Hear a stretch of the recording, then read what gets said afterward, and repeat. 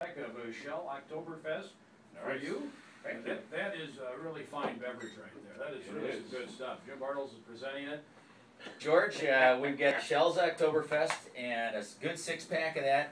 And also with it, to help your beverages be at the proper temperature, we've got the official Knuj can or bottle cooler. It is ambidextrous, so it should be very usable for you.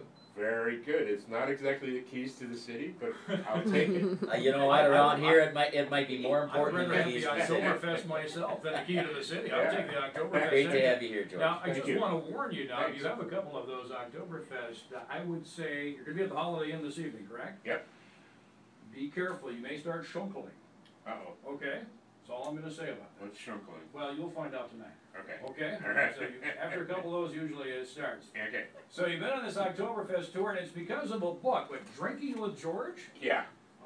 Where did this come about? Why did You know, people had been asking me to write a book for a long time, and I finally decided to do it. And it's sort of a half-baked memoir. You know, it's just a humor book, frankly. Just beer stories from my life. You know. Can you give us an example of it? Sheesh. I think I include. Well, there's really a lot, but I think I included being thrown out of the Hofbrauhaus in Munich on my ear by bouncers.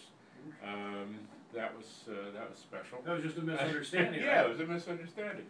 And you know, stuff about horrible teenage years and then college days, of course, and then a lot of European travels after college and then Second City, my years there, and then Cheers and Saturday Night Live and beyond. So what has been the reception to the book from people?